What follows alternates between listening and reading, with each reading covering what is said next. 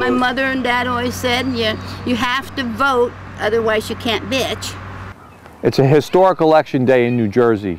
I'm Mark Di Ionno from the Star-Ledger, and we're taking a little road trip today to go to some of the most interesting and historic towns in New Jersey to talk to people about how they are voting today and how they have voted in the past.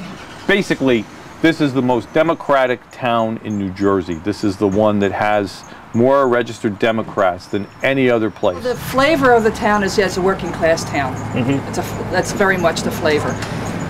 Like, there's 11 Republicans? 10? 12? 10, 12 sounds about right, huh? Yeah. Hey, last year there was only one. That's the truth. There was only one last year. One registered, anyhow.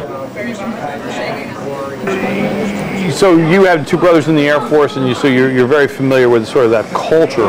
One of the things talking to them is like they just don't want another 4 years of Bush. That was definitely one of the expressions that you get around here. I was a Bush supporter. Mm-hmm. I'm probably one of the 30% of the people who are still Bush supporters. I think the failure of the Bush administration is one of communication, Absolutely. not one of action. I think that every state is either blue or red, and it's not going to change just because of a candidate, just because of one candidate.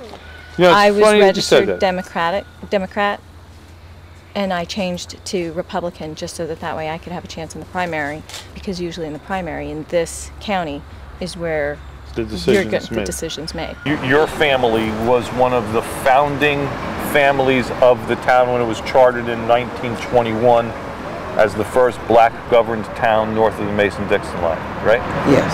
Okay, so you're surprised I knew all that, right? You read it.